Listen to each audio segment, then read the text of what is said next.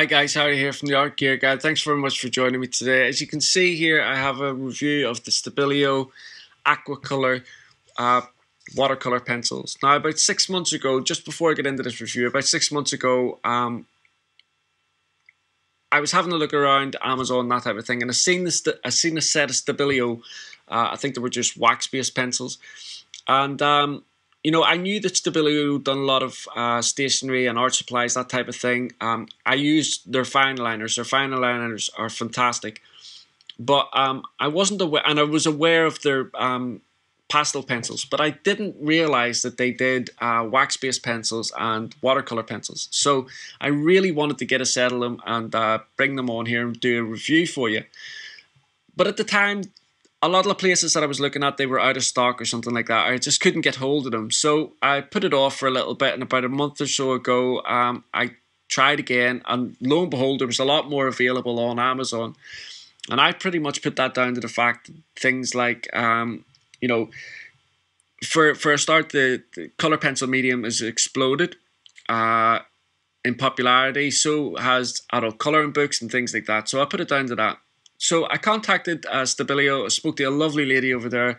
She gave me a lot of information about the sets, and she also sent me out a couple of sets to review as well. So like I said, the first out of the sets that I'm going to review here is the watercolor pencils. Now, I've had a lot of fun with using these pencils, and I was really, really surprised at just how good they were, because, I've been reviewing pencils for a long time now, and I haven't really heard a lot of people talk about these pencils, which was another reason why I wanted to get them.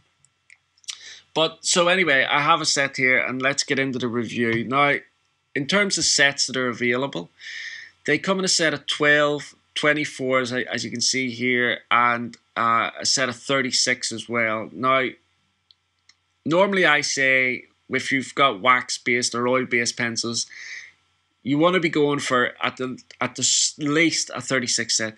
But with water-soluble pencils, it's slightly different. You are going to be able to create more colours with water-soluble pencils and stuff like that. And so a set of 24 like this, or a set of 36, is going to be more than enough in terms of creating different shades and all the rest of it.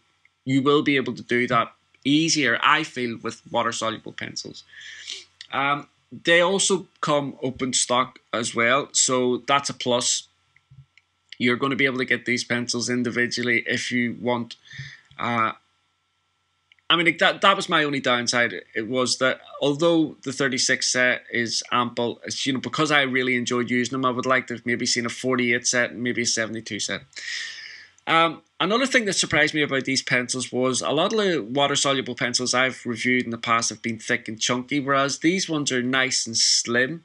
The core on these pencils is 2.8 millimeter, and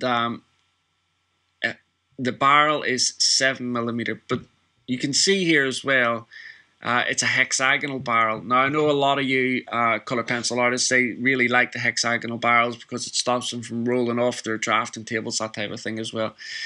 So that'll be a plus for a lot of you. But the thing is, it really did surprise me at just how thin these pencils were. Like I said, bearing in mind the water-soluble pencils I have used in the past and the pastel pencils are normally quite thick and chunky. Now, in terms of the barrel itself, they are lacquered in the same colour as the core. So your pigments that you see here on the front of the core are the same as the barrel colour, which gives you a quick and easy indication of what colours you're going to go for and use. But like I always say, I would still advise always that when you get your new pencils is to create a colour swatch and put it down on the paper you're most likely to use, and you're going to be able to see exactly how that pigment reacts on the paper that you're going to be using,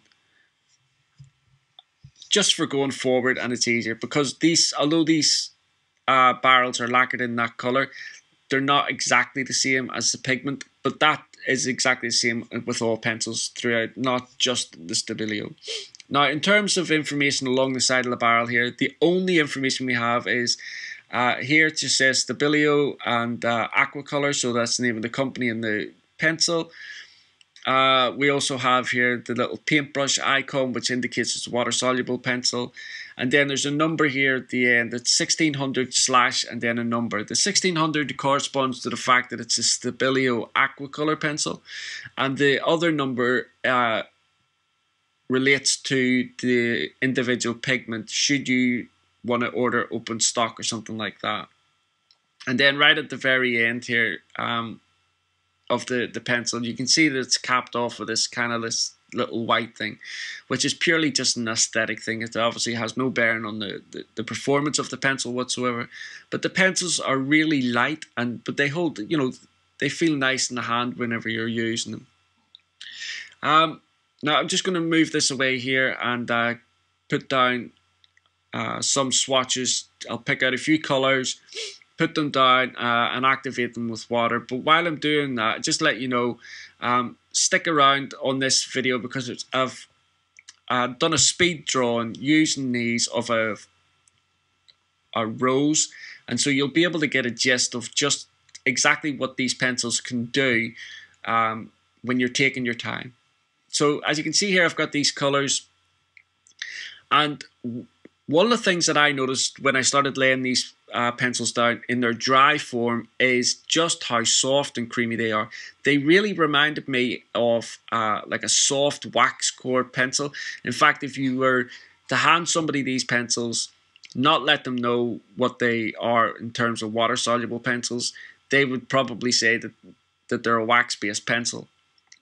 But obviously that's not the case. So that was one thing. Now, and a lot of people don't realize this, that with water-soluble pencils, it is absolutely fine for you to use these pencils dry as well.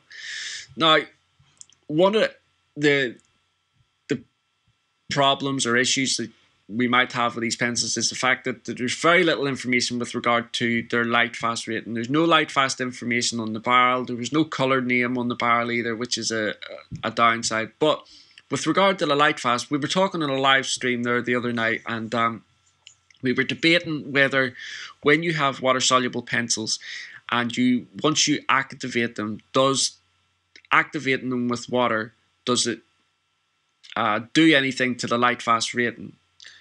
It's something I've got to look into, but I will look into it. But if you know anything about that, leave some comments down below and let me know if that is indeed the case. Anyway, I'll zoom in here a little bit so you can get a better view of these pigments being activated. As you can see here with this lemony yellow color, the pigment it still stays really nice and rich and vibrant whenever you activate it with water. Moves about lovely. And one of the good marks of a good water-soluble pencil, I feel, is that whenever you activate it with water, you don't get any of those pencil lines underneath it. Some of the cheaper brands, whenever you activate it, you still get those. There's some lines underneath the paint just remain there and don't move. And that's probably got more to do with the ingredients that's in the pencil, which is why they're really cheap. But with the Stabilo here, you can see there the entirety of the pigment just dissolves into paint, and it's beautiful. You can see here with this purple color as well, the colors are just so rich and vibrant. And like I said, I had a lot of fun using these pencils when I was doing the drawing. It was the first fully water soluble or like watercolor pencil drawn on its own that I had done. So I was really impressed with the outcome of the drawing. Bearing in mind I've never really done that before, but a lot of that was down to the fact that the pencils are really nice, and the pigment when it's activated, as you can see here, you have a lot of control over it. And I think that's one of the things that I really like about watercolor pencils. They're so versatile. You get a lot of control with them, and there's lots of different methods that you can use. Another method here is, so with these four colors here, I've just put the pigment straight onto the paper and then activated it with water. But like I said, there's other techniques that you can use, and this one here is just wetting the paper. Get it not saturated wet, but get it wet enough, and In fact, actually, I used this technique with the flower that I'm going to show you on the speed drawing. But once you've got the paper wet enough, then you get the pencil. Just let me zoom in here a second. You get the pencil and you just run the pencil down through the water, just like on the paper, like you're drawing a line or whatever. And like I say, it'll come in handy for certain techniques. Obviously, not all, but for some. And you can see there that the technique, the outcome of it, it gives you like another dimension to the pencil. You know, the way they fan out there in the water and stuff like that there. It's just another nice thing that you can use these pencils with. Now, another way that you can use the pencils if you want a little bit more accuracy, a little bit more control, is by getting a wet brush and taking the pigment directly off the core of the pencil. Now, this is good. Like I said, this is going to give you a lot more accuracy and a lot more control. If you're maybe doing a small part or something like that, or just a little, I don't know, part of an eye or something, then this would be a good technique. One thing to look out for and to be careful when you're doing this is the core of the pencil obviously becomes wet. You don't want to have the brush really saturated or anything like that, just damp. But the core of the pencil, as you can see there, it gets wet. And so the very last thing that you want to do is, while it's wet, do not, under any circumstances, try to sharpen the pencil, because it will just crumble and wreck your sharpener. Also, don't try to dry it with a paper towel. Let it dry on its own. Again, if you try to dry it with a paper towel, it'll just pull away at the pigment and you'll be left with a mess. So that's the swatches there that I've shown you. As you can see there, you know, the colors stay really rich and vibrant.